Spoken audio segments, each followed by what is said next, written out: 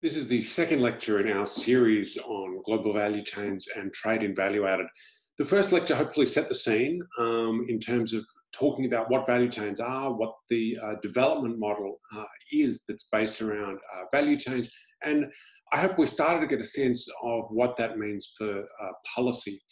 The other thing I hope we got a bit of a sense of is the way in which trade in global value chains changes the way that we think about and interpret the sort of trade data that we're all used to working with, which is the gross shipment trade data that comes from customs. So what I want to do in this lecture is now get into the nitty-gritty of measurement. Now, this is going to be a technical lecture. If you don't have a strong background in mathematical economics, some of this material will be complex, some of it will be hard to follow. What I would ask is that you stick with it and focus on the intuition. By that, I mean understanding what we are trying to do and what the results mean, rather than the mechanics of sort of which matrix I'm manipulating at a given time. So I think if we can all tune into this at our different speeds and in our different ways, we can hopefully all get something out of it. So 6 points that I'd like you to take away from this lecture. The first one is that calculating trade in value added is not straightforward. It's not simple. You can get the idea, you know, when you go to the OECD website and they've got this beautiful TIVA interface where you can easily download data and it's all sort of shiny and new. It can look like this stuff is simple. It's really not. The hard work is in the data, and then there's also some math that goes into it. So we really do have to be conscious of that when we use it. As we mentioned in the last class, the two basic ingredients are trade data and IO tables, which we then put together to make a multi-region input-output table. Again, I'm not going to go into the detail of how we actually do that from a statistical point of view. I think that's something that the experts from ADB are better situated to talk about. Now, algebra. Sorry for those who don't enjoy math, but what I'm going to show you is actually the simplest way of thinking about trade in value added. It involves some basic algebra. The algebra has been known since I should say the application of this algebra has been known since the 1950s. The algebra has been known much longer. It takes a basic input-output relationship and uses a matrix called the Leontief inverse. And really what we're seeing is some fairly recent applications of this to trade, starting in the 2000s, really. But the concepts are all pretty well understood. I'm going to work with what I call a toy model. So that's one that is a small model that we can easily work with, and I can actually sort of show you step-by-step calculations. I think it helps to sort of fix ideas and give us a sense of what we're doing. And from there, we can go to more complicated settings.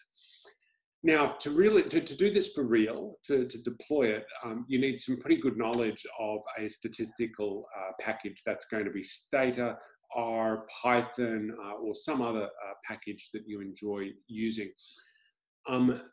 To work with the results, you can, of course, do that in a statistical package. You can also do it in Excel. So what I really want to leave you with is point 6, which is current best practice. So the technique that I'm going to show you is the first one that was deployed in the literature. It's great for understanding the nature of what we're trying to do. But to deploy this in real policy work, we would actually use a different and unfortunately much more complicated approach. I'll give you the basics of that approach. But all I need you to do with that is to understand what it's producing. We don't need to get into the detailed mathematics of it. The beauty is that ADB and their partners have already produced a full decomposition of trade in value added for the ADB Asia and LAC 73 country, 35 sector, multi-region input-output table. So what we really need to know for policy purposes is how to use this. And so that's what I'd like you to take away from the last bit of the lecture and of course take with you to use in the empirical exercise.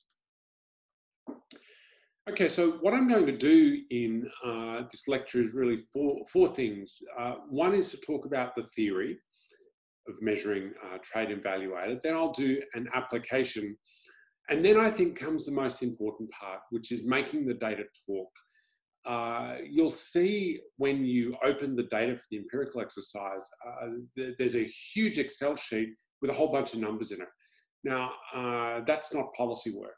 Policy work is taking those numbers and using them to tell a story and letting your story be closely influenced by what you learn from the numbers. So I want to talk about some basic tools that we can use to interpret these data in terms of the sorts of GBC linkages that we were talking about in the first class. Then I'll finish off with current best practice. Okay, the basic theory, I think it breaks down into about 4 steps. First, we need to consider what an input-output system looks like. We're going to just do it in a single country setting, so we'll forget about trade. Many of you will have seen this, but for those who haven't, I think it's good to sort of fix ideas. We'll then perform some operations on that input-output system so that we can get a sense of what the operations mean and what we might be interested in. Then we'll move into a multi-country, multi-sector framework, which is the multi-region input-output table, and I'll give you a simple example of how to work with that. And then we'll derive some key results that make it possible to produce this kind of first generation of GBC indicators. Okay, so let's start off with a single country input-output framework. We've got 2 sectors in this country. Sector number 1 is manufacturing. Sector number 2 is services. We're going to consider an economy in autarky, so there's no trade whatsoever. Now, first thing we want to do is just decompose the gross output of sector 1. Okay, so gross output is just everything, the total value of what that sector produces. That's X. Okay, so X1 is gross output of sector 1. We can break it down into 2 components. First, there's the part of gross output that is absorbed by final demand. Okay, so that's the part of sector 1's output that is being consumed directly. That is to say, that is being purchased by consumers. That's final demand, and we call it Y. Okay, but on top of that, we've got input-output relationships between sectors. So there is also intermediate demand. And that is summarized in the first 2 terms of the equation. So what that is capturing is that there is intermediate input use of the output of sector 1 in order to produce more output of sector 1. And then there is also use of the output of sector 2 to produce the output of sector 1. Okay, so that's the meaning respectively of those first 2 terms. Now the A terms, so that A11 and A12, they tell us how much of the output from the respective sectors we need in order to produce, in a direct sense, the gross output of sector 1. So we can think of those as input-output coefficients. So how much of the sector's output is required as intermediate inputs for manufacturing. Now, 2 things to note, there are 2 terms there. So sectors use their own output, but they also use the output of other sectors. Thinking of the manufacturing and services example, think of someone making a cell phone. Okay, so that gets mapped into the electrical product sector. They use all sorts of output from that sector. So circuitry, motherboards, all this sort of thing. That's all part of the output from their own sector that they use to produce their cell phone. But at the same time, they use services. They use design services, they use research, they use professional services, finance, all the rest, in order to be able to produce their output. So all of that is captured by those first 2 terms. Now, of course, if we can do that for sector 1, we can do the same thing for sector 2. So moving from left to right, we have sector 2 using some of the output of sector 1 to produce its gross output. We have sector 2 using some of its own output to produce its gross output. We have sector 2 being purchased by consumers in final demand, and all of that sums by an accounting identity to the gross output of sector 2. Okay, so again, we can think of that in very intuitive terms. Now, what I'm going to ask you to do is to stack those 2 equations one on top of the other. So you can see I've just written them down there. You'll notice that they line up perfectly. Okay, so for those with some math training, this will immediately be suggesting to you that we can write it down using matrix notation, and that's going to simplify our lives a great deal. So using matrix multiplication, again, I'm not demonstrating it here. If you've got the background, you can easily verify this. We can see that the two stacked equations on the top of the slide can be written down in matrix notation as ax plus y equals x, where a, x, and y are defined as above. Okay, so we have a square matrix for the a's, capturing all of those own use and cross-use effects.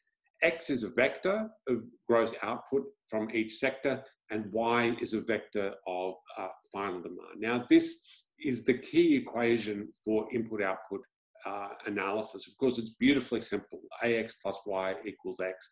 It almost makes you think, what could we do with that? Well, we'll see in a second just what we can do with it. Now, of course, keeping track of this gets all the more difficult. You know, to write down those stacked equations, very simple when there's only one country and two sectors. When there are lots of countries and lots of sectors, we need indices to try and keep track of it. So in the literature, we typically use G to count the number of countries. G equals 1 in this case. N is the number of industries, equals 2 in this case. Then we know that the dimension of A, it's going to be Gn by Gn. So that is to say number of countries times the number of industries across, and the number of countries times the number of industries down. Then X, of course, is a vector, so it's number of countries times number of industries and a single column, and the same is true for Y, final demand. Now, of course, when we move this to real data, there are some complications to that. But for the analytical work that we're going to do, it helps to have that framework in mind. Okay, so now we can start playing with this equation a bit. I want you to start off by solving for X. Okay, nothing could be easier, right? We simply rearrange the equation and we find that X is equal to the inverse of the identity matrix minus A multiplied by Y. Okay, and we're going to call that matrix I minus A inverse B. And that is the Leontief inverse. And it's the most important matrix in this whole exercise. So now what have we got in that equation now that we've solved for X? Well, what it tells us is how to obtain the amount of final output in each sector required for a particular level of final demand, assuming that technology remains constant. Okay, so you could imagine using this for planning purposes, which was actually an early sort of usage of it. We're not terribly interested in that. We're interested in using it for decomposition purposes. Now, to see why it's relevant to a decomposition, we need to go into the matrix in a little bit more detail. So what's so special about it? Why does it have a name? You know, why is it a major discovery? Well, if we think of matrix A, it gives us the technical coefficients or the input-output coefficients in a very direct sense. So how much of sector 1's output is directly used by sector 2 in producing its output? What A doesn't tell us is the indirect effects. Okay, so when sector 1 buys some output from sector 2 has to buy some output from sector 1, maybe there's a sector 3, a sector 5, etc., etc. So there are all these knock-on effects that go all the way through the system from a small change of producing one more unit of sector 1's output. The Leontief inverse, amazingly, captures all of that. Okay, so it captures the full range of direct and indirect effects. In other words, it is the total amount of extra output by sector required by an additional unit of final demand, taking account of all of these direct and indirect linkages, but again, subject to constant technology. So why is that true? Okay, I've just asserted it. You probably believe me. If you want to see a proof, I'm obviously not going to go through the math of a proof, but you can go to any matrix algebra textbook and you can see that matrix B can actually be rewritten as an infinite series. It's the identity matrix plus matrix A squared plus matrix A cubed plus matrix A to the fourth, and so on, infinite series. And you can show that that sum converges, by the way. under the conditions that we have in this particular matrix. So A is direct input requirements. A squared is input requirements taking account of direct and one-step effects. A cubed is input requirements taking account of direct, one-step and two-step effects. And we can keep going, and you can see that the sum of these things actually gives us the full set of direct and indirect effects. So it sort of, it establishes that my assertion about the inverse actually has some mathematical basis to it. Okay, well, now that we've got the basic idea, since we're using matrices, we can easily change the dimensions. G is the number of sectors, N equals the number of, G is the number of countries, N is the number of sectors. So the unit of analysis now becomes the country sector. So a given element of A summarizes input use in a particular country sector pair, let's say country 1, industry 6, from another country industry pair, say country 10, industry 12. We can define those however we want. We can split up A into parts of it that capture the use of inputs originating within a country and parts of it that originate from cross-border transactions. Okay, so intermediate exports from country 10 to country 1 in the example that I just gave. Okay, so we're already seeing how we can use this in a very simple way to split out domestic and foreign input sourcing, which is of course something that we're very interested in. Okay, now we do have to have a bit of a footnote. So how do we actually get matrix A? You know, when we look at an input-output table that someone supplies, whether it's ADB and its partners or whether it's one of the other sources we talked about, it is the matrix that they give us actually matrix A. Unfortunately, it's not. It's matrix A multiplied by vector X. Okay, so it's what we call AX. So before we can do anything with it mathematically, we need to go through and do an element-wise division by X. Okay, so we need to break it down to just these A components. So once we've done that though, once we've divided through by X, we can easily, in theory at least, calculate the Leontief inverse matrix B. Okay, now let's think about value added. Now, how can we learn something about value added from the input-output table? Well, we can actually do that very simply. If you think of the sum of a row in the input-output table, that always sums to gross output. Okay, so we've got all of the intermediate use and the final use, and that has to sum to gross output. If we work down a column, remember that's only intermediate input use. Okay, so we can do, once we've got matrix A, that is to say, after we've done the element-wise division by X, we can take an identity matrix and we can subtract a matrix onto the diagonal of which we put the sums of the A's. Okay, now the sums of the A's is telling us the input use in each sector. Okay, so if we put those on the diagonal, of course the identity matrix has 1 on the diagonal. If we subtract those two, we've got the gross output of each sector that is not accounted for by value added coming from inputs. That is to say, that's the value added of each sector itself. Okay, so intuitively, that's giving us the value added coefficients matrix. So then we can set up an export matrix. As I said, from the setup that we've got in the input-output table, we've got both intermediate demand and final demand broken down by country. So we can easily then separate out exports from domestic transactions. And once we've got that, we've actually solved the problem. Okay, we can obtain a measure of the value-added origin of gross exports by country sector by simply multiplying the value-added coefficients matrix by the Leontief inverse, and then by a matrix with exports on the diagonal. Okay, there is a paper I've got that in the extra reading where you can see all of this verified and derived in great detail. But for our purposes, it's this matrix TV that is the key output of the whole exercise. It gives us the value-added content of each country sector that is shipped to each other country sector. So if you think of, you remember my example from the previous lecture where I had country C, country B, and country A. We talked about how the gross value trade data were not really capturing the economic nature of the transactions. Well, if we were to take that gross value trade data and an input-output matrix for those three countries, and if we were to perform these calculations, we would get back the economic nature of the transactions that I described to you purely intuitively. So getting this matrix requires a bit of work. It requires a bit of data work, and it requires a bit of mathematical manipulation. But of course, it's only the start of the story. Once we've got all of this, we have to manipulate it and get it to tell us a bit of a story about what value-added trade looks like. That's how we turn a mathematical exercise into something that's relevant for policy purposes.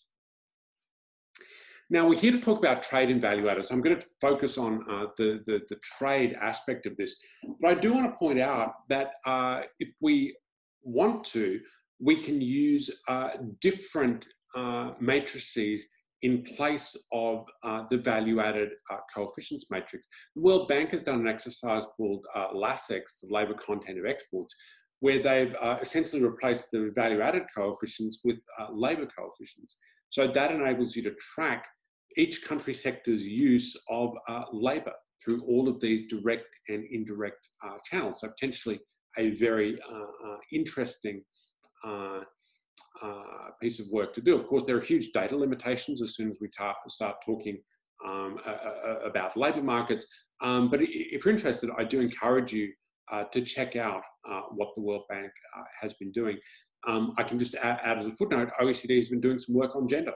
Okay, so you can then break labour down, if you have the data, into men and women who are employers. And so you can see the gender content of exports as well. So there's a ton of different applications where we use basically this same approach. Okay, let's walk you through an application. Now, what I'm going to show you, I will freely admit, is a bit hard to follow on slides and a presentation. It is all in the user guide, and there is code in the user guide. Now, if you have a technical background, if you're used to doing some coding, I really suggest that you work through this line by line so that you can actually see what the manipulations are that we're performing and how we do that in a mathematical or statistical package. But I am just going to quickly show you essentially what we do for a toy model. And the toy model here, obviously I don't want to do this for 73 countries, which can have numbers all over the place. I'm going to do it for 3 countries and 4 sectors. The operations are exactly the same. It's matrix algebra, so if we change the dimensions, we're not changing anything about the way in which we solve the problem. But of course, it's all much easier to present with small dimensions. So that leads us to the multi-region input-output table. It's a simple extension of the input-output framework that I mentioned before. So as I said, initially we have countries and sectors instead of just sectors. But the important thing is if we can simply order them, we get all the intermediate use, we get final demand, and of course it all sums to gross output. Then, as I said, we've got the difference between the row sums and the column sums, which we can use to derive value added. Exactly the same problem that we were facing before.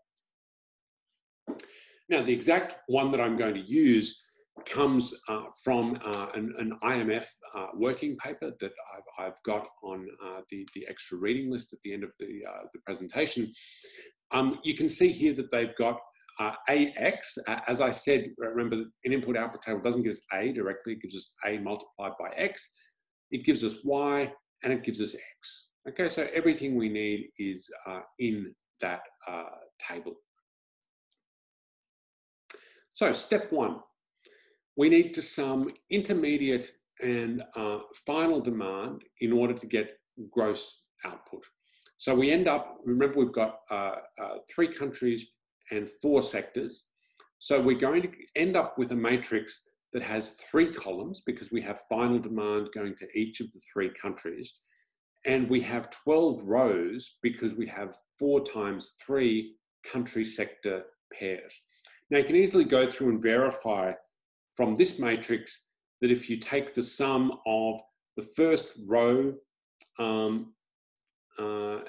if you take the sum of the first row, you get the gross output that we're reporting here. So 1585 equals the sum of those other numbers, simply moving across the AX and Y matrices, but focusing only on country one. So that's the gross output of country one, sector one, that is then shipped to country one. So step two, we're going to get total gross output. That is to say, summing across all destinations. So you can see we can easily get that by summing from the previous matrix.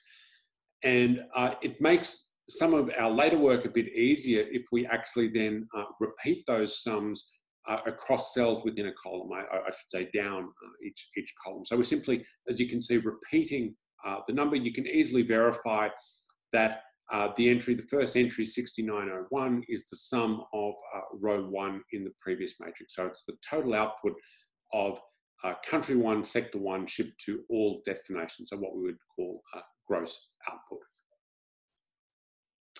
So then remember that the first thing we need to do is to recover this matrix A. So to do that, we need to take the AX matrix, which is given to us by the IO table, and we need to do element-wise division by X. Okay, so that's where it's helpful to have the X matrix set up with those repeating cells, so we can easily loop through or do a simple element-wise operation if our software supports it.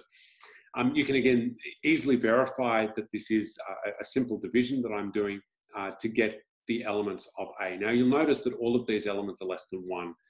That's actually important for the Leontief index, Leontief inverse to be well defined, but that is always going to be the case in a standard input-output context. So this gives us the matrix A, which is the matrix of technical coefficients. That is to say the direct input requirements for an extra unit of output in each country sector. From that, since we've got A, we can easily calculate identity matrix minus A inverse, which is the famous Leontief inverse matrix B. So this is now giving us the direct and indirect input requirements for an extra unit of output by country and by sector. Okay, so to give you an example of what this means, to increase output of country 1, sector 2 by 1 unit, we need 0.241 extra units of country 1, sector 1's output, taking account of all direct and indirect linkages. So you can see immediately how this differs from the matrix of technical coefficients, which only gives us the direct input requirements. So step 5 then, we calculate the value-added share matrix. So you remember we were taking the column sums, subtracting those from an identity matrix after putting them onto the main diagonal of a matrix. Again, you can go through and verify that. The interpretation of this matrix is that the value-added share of total output in country 1, sector 1 is 17%. In country 1, sector 2, it's 16.8%, etc., etc. Okay, then we simply calculate exports. So this is adding up the elements of AX and the elements of Y, where the origin country and the destination country are different. Okay, intuitively very simple. We use indicators of different types to do that when we're actually implementing it in software. You can easily verify this for yourself. Now again, we get 12 rows because we've got exports by country sector, and we're going to put each of those entries onto a diagonal matrix for the next step. And that is indeed the final step. So we calculate the value-added trade matrix. This is TV, so it's the value-added share multiplied by the Leontief inverse multiplied by exports, put on a diagonal matrix, and this is the answer. Now, if you're a technical person, you're probably pretty happy with this output. That's great. We've got all these fascinating numbers. If you're a policy person, you're thinking, what on earth do we do with this? Okay, we've got a matrix full of all these numbers. How can we possibly turn that into usable policy? So that indeed is the trick. Next section, making the data talk. Okay, once you've got this matrix, maybe you feel like you've done the hard part of the job. I actually think the hard part is the next part, which is using these data to tell a story. Now, of course, you know, when I say making the data talk, I'm not talking about torturing them until they tell you what you want to hear. Okay, that's a misuse of data. What I'm talking about is to use, I think, hopefully fairly simple approaches to take this pretty sophisticated piece of analysis and make it first understandable for policy audiences, and second, to use it to motivate analysis and advice that can help us make better policy over time. Now, to do that, we're going to use this matrix, the TV matrix, so the matrix that tells us about trade and value added. We've talked about how to obtain it, but for policy purposes, once we've got that matrix, it's just sitting there in Excel. Now, I would use a statistical package to analyze it. I think it makes it a lot quicker and cleaner. There's code that you can reproduce. But if you work in Excel, if you prefer that, you can actually do the work that we're about to describe in Excel. I would encourage you to get familiar with that. Indeed, I'm asking you to do it in a certain sense in the empirical exercise. So now I'm going to work through the example results. Instead of talking about country one, sector one, I'm going to apply some names to these things. Obviously, it's not real data. Okay, this is just made up data that we're using for example purposes. But I think it helps to put names on it so that we can understand it a bit better. Okay, so this is our TV matrix that we got out of the toy model, the 3-country, 4-sector model. I've done 3 countries, Kenya, Ethiopia, and Nigeria. And I've done 4 sectors: transport, finance, agriculture, and mining. So you can see we've got 2 good sectors and 2 services sectors. So now, first question. If I take those yellow cells, okay, which is something to do with the Kenya transport sector, what does their sum give us? Okay, what does the sum of those yellow cells give us? Well, verify that the sum of those cells is Kenya's gross exports of transport services. So now what we're getting a sense of is that this TV matrix is actually a kind of decomposition. Okay, so it sums, the columns sum to gross exports. And so each element of that is telling us about some part of those gross exports. Okay. So let's take one part of it, those red cells. You can see from the labeling that it's got something to do with Kenya. Now we know that the sum of that full column is gross exports of transport services, but what's the sum of those red cells? Well, that's domestic value added, okay, DVA.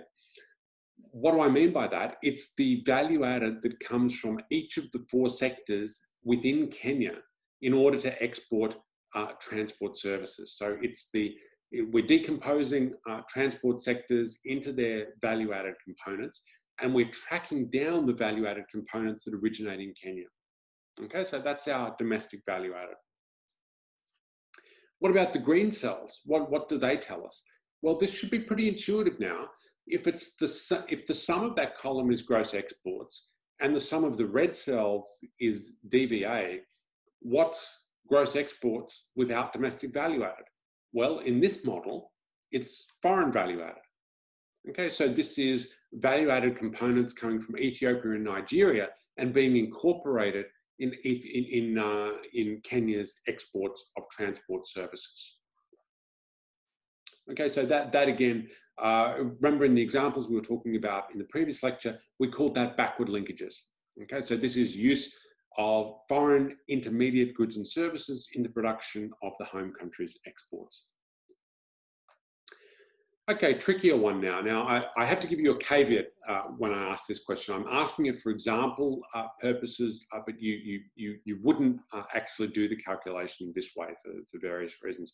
But if we think about the blue cells, what are they telling us? Well, the light blue cells, if we were doing this in an aggregate model, so one where we only had one sector, would tell us indirect domestic value added in exports. That is to say, value added from Kenya's transport services sector that is embodied in the exports of other countries. And I misspoke. It's the blue cells minus domestic value added. Okay, now that works if we have a one sector economy.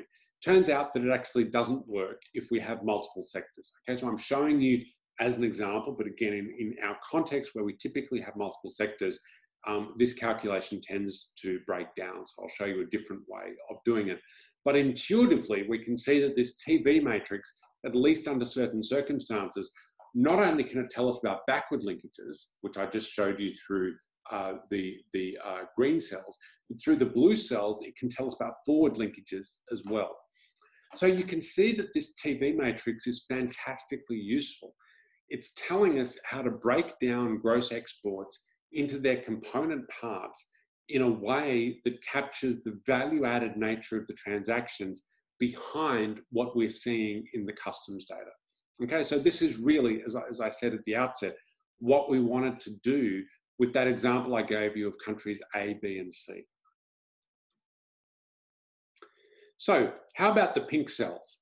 This is one for the services folks. You should be able to answer this pretty easily now.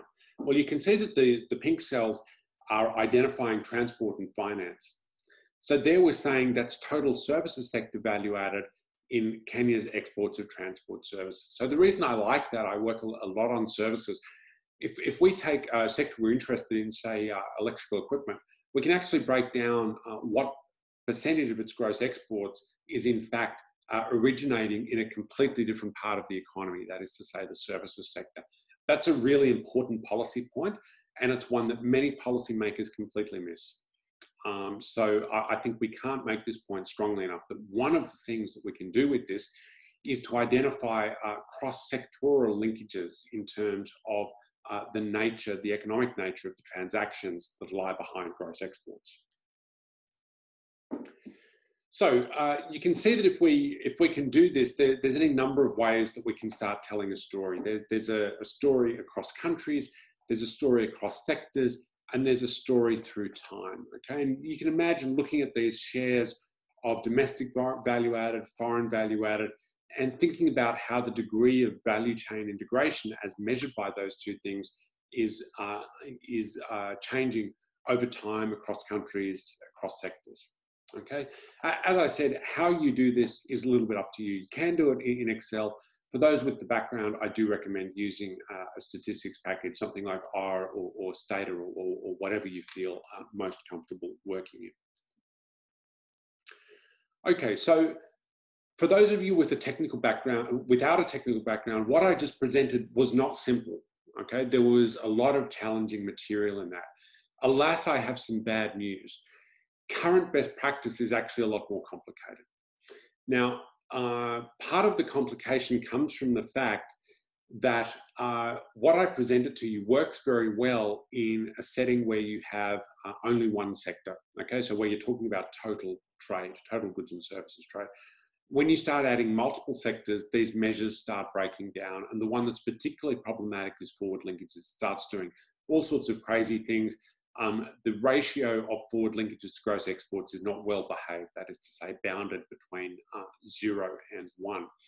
We find all sorts of inconsistencies at a very disaggregated level. The second problem with this approach is that it doesn't fully identify double counting in trade statistics. So it gives us value-added origin, but it's not capturing these movements of goods and services back and forth between countries multiple times during the production process. It turns out that we can do a bit better. So there's a well-known paper by Wang Wei and Zhu, published in 2013. It's updated in 2018. Now they've got a completely rigorous decomposition of bilateral trade at the sector level. Okay, so this one enables us to decompose gross exports at the country pair sector level. Okay, so whereas what I showed you works pretty well at an aggregate level, what they're doing works really well at the level of, for instance, China's exports to Korea in the electrical equipment sector. Okay, so we can break down the value-added content of that bilateral sectoral export flow. And we can break it down into different types of domestic value-added, different types of foreign value-added, and different types of double counting. So it does give a complete decomposition. They actually, in the original paper, they break it down into 16 components. In the updated paper, they aggregate those 16 components into 8 components. You can already see that it's starting to get much more complicated than the model that I showed you. Here's the breakdown of the 8 components. So you've got exports being broken down into all different sorts of domestic value added, double counting, and foreign value added. Now, do be aware that those 8 that I've got on the slide are actually aggregates of the original 16. And in the work that we do in the empirical exercise, we're going to be working with the original 16, okay? Because that's the way it's typically implemented in the standard approaches. So I'm not going to derive their decomposition in detail. It is technically complex. Even if you have a good background, it takes a lot of working through to get a handle on it. I do go through it in a lot more detail in the user guide. I show you some code, some Stata code. I should say Stata is incredibly slow at doing these operations. So I did the work in Stata because I think it's very transparent. It still tends to be the most commonly used software. Doing it with a toy model is fine. If you try doing this with real data, you'll be waiting forever. So I'll talk about an easier and quicker way of doing this at the end of the presentation. So the way these guys set up their decomposition, they think about 3 countries, S, R, and T. And from that, you can define a global Leontief matrix, which is matrix B.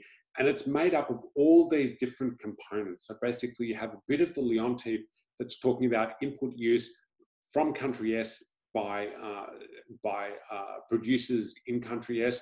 Then you have all the cross linkages between S and T, between R and S, between S and R, and between R and T. All of this is directional, okay? So the global Leontief should be familiar, but you can then break it down into all these different submatrices.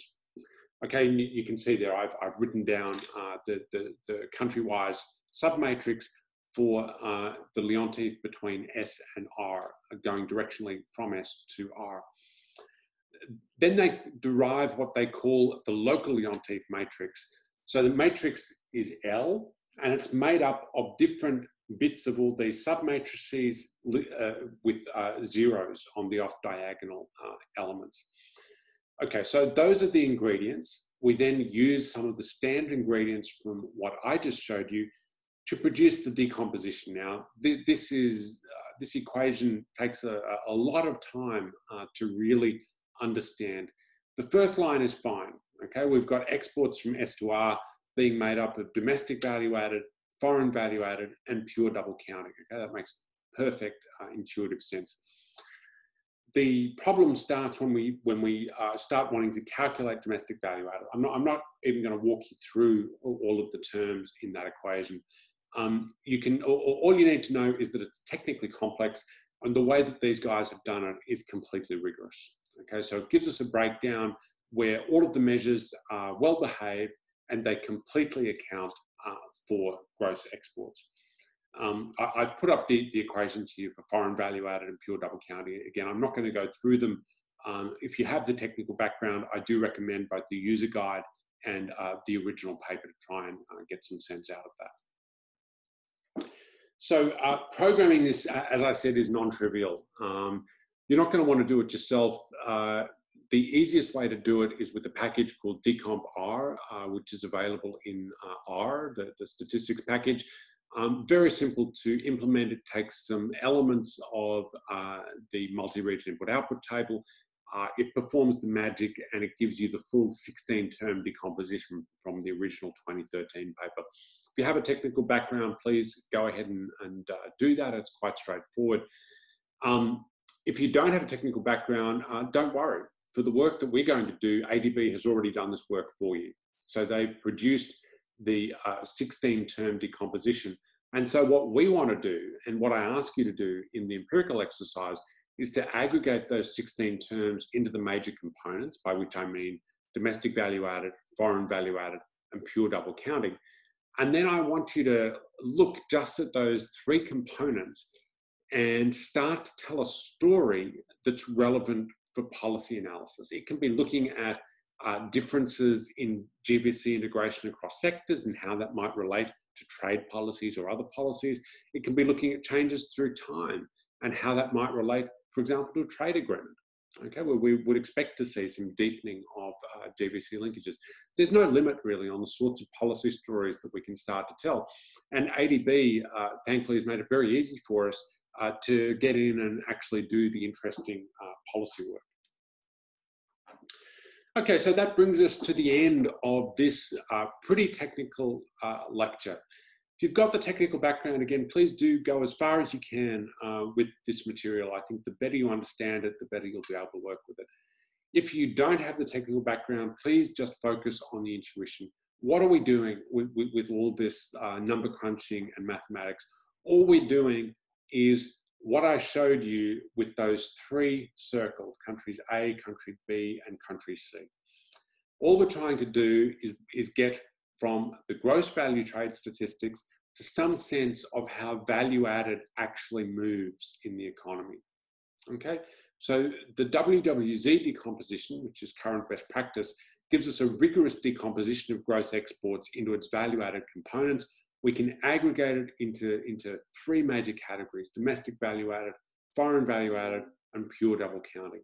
The sum of two of those, foreign value added and pure double counting, gives us a good indication of the degree of global value chain integration that a country sees.